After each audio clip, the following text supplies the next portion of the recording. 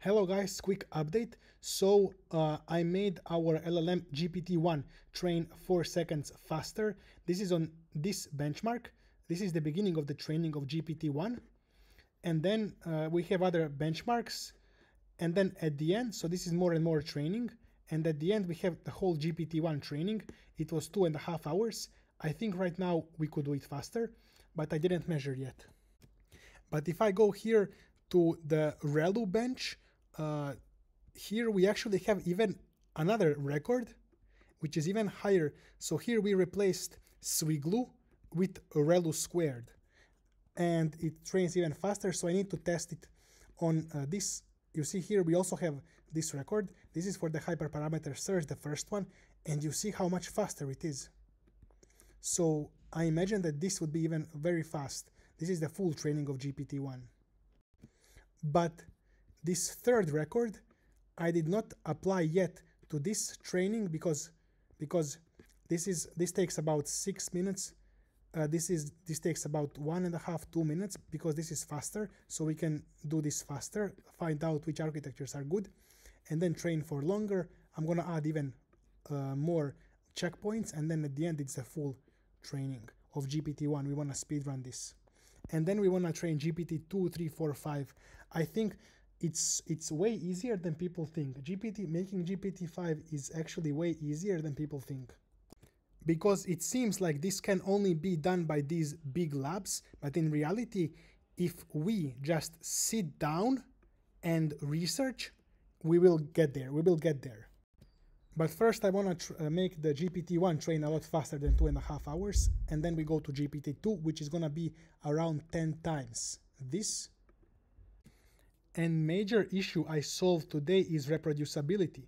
So you see here how I run this same record, and every time it's same, 1 second up down. But before, like I had some kernel warming up issues. Sometimes it counted kernel warming up time, sometimes it didn't. So the times were very different, but now it's same. So now we can actually start measuring records, and then I want to add multiple benchmarks, because the idea is, well, this is all GPT-1 for now, but the idea is we first test on quick experiments, and then we just extend the same thing to a bit longer training, and then a bit longer, and then full training of GPT-1. Later we will just do GPT-2, which is just gonna be 10 billion tokens instead of 1 billion tokens, and that's GPT-2. We don't need to worry about data for now. We have a good open source. Maybe at GPT-3, 4 we will have to worry more about data. Also, I feel a bit sorry because last time I was a bit too mad for this pull request, because there is a lot of text here, but it's okay, it's not that bad. We'll read it. I just told the person to write a bit less text, because it's AI generated. I would recommend you guys never write AI generated text when you are explaining like your research. It doesn't seem good, it's not good. It will be a lot better if you write it, but I'm not gonna be angry about it anymore. It does have a lot of good suggestions, ideas. I'm gonna add these ideas one by one. We need to research one by one separately, isolate, and see which ones improve. Also seems like this Polar Express muon also improves the loss. I'm gonna look into that as well. I just want to thank Novita AI for giving us free compute. If you use my link below, they will give us even more, but there are other GPU provider options like Google Colab is free, Salad is very cheap for these GPUs, etc. So you can choose whichever you want. And then we have another pull request, Turbo Muon. This could also improve. I didn't look too much into this one. So if you want to contribute, you just come here, you can clone. Then you can just tell your AI to set it up, or you can just read here in documents. There is setup instructions. So you just need to install requirements, and you need to download the dataset. And I recommend you download this exact dataset that's written here. So you just run this command, copy paste this.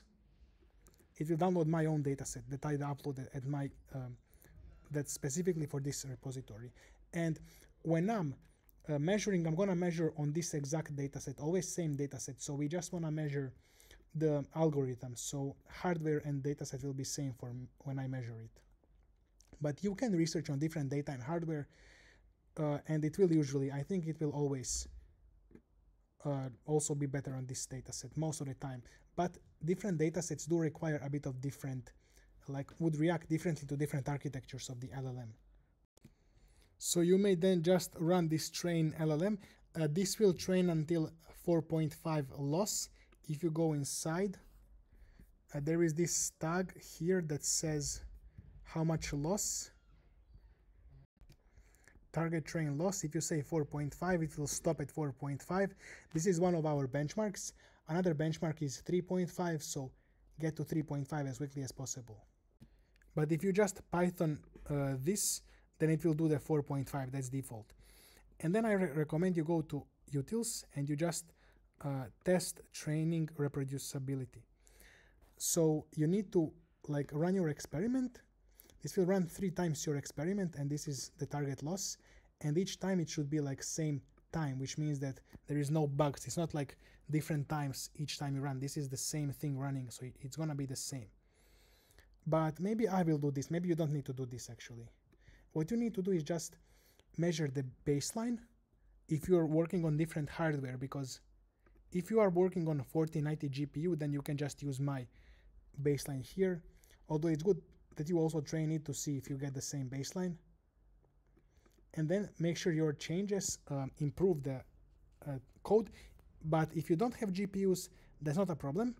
You can just submit your code here anyways. And then, because I will have to go through these codes anyways, and then I'm gonna have to reduce a little bit, and I will tag people. If we end up using this, I will tag people who wrote it.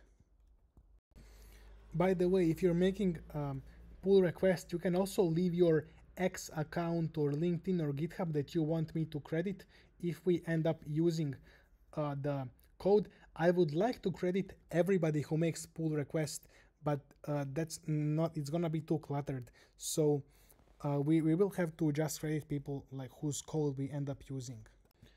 But I'm sure if you spend like a couple of hours, you do some work, we will end up using your code. If you, especially if you go to modded nano GPT, and there is a lot of like good LLM pre-training improvements. So you just pick some, explain a bit, and then commit some code.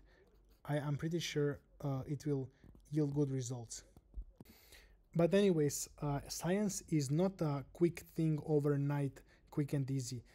Usually like science is something you do either your whole life or your whole life in your free time or for a long time. So it's not something you don't have a mindset that you just come like for 10 minutes and then you're gonna be successful and credited and all this stuff. In discussions, you can start discussions. So I like this new discussion here. I don't know, I think I know least about hardware compared to large language model architecture, but I'm learning. I'm gonna learn how to write kernels and all this stuff. You can join in. Also, here I have a code features backlog. This is for some good pull requests or good code that we will not use for certain reasons. For example, here this person added Docker, but as I said, we will only add stuff. We want to add as little stuff as possible. So if people start having problems with versions and stuff, then we will add Docker to solve those problems.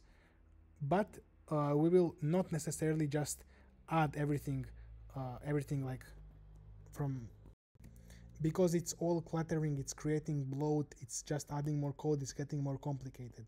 So, but I will save these good features here for later, and people will be credited who make them. But our main goal is to get the pre-training speed as fast as possible without adding too much code. So I mean, if you have to add code, then you have to, but just that's our main goal. So that's why adding Docker is kind of falls outside of that. Join my school to become AI researcher. You have all of the beginner classes here and community, and we have live calls as well. So you can learn everything step by step here. link below the video. Thank you for watching and see you next time. Maybe tomorrow I will not have time to do the video, but I have such good ideas. We're gonna speedrun this GPT-1 so fast, and then GPT-2 and then GPT-3. 3 is gonna be interesting when we are recreating GPT-3. But all of the research we do now will be applied to GPT-3 as well. So right now we are creating all of the GPTs at the same time by doing this research. See you next time. Goodbye.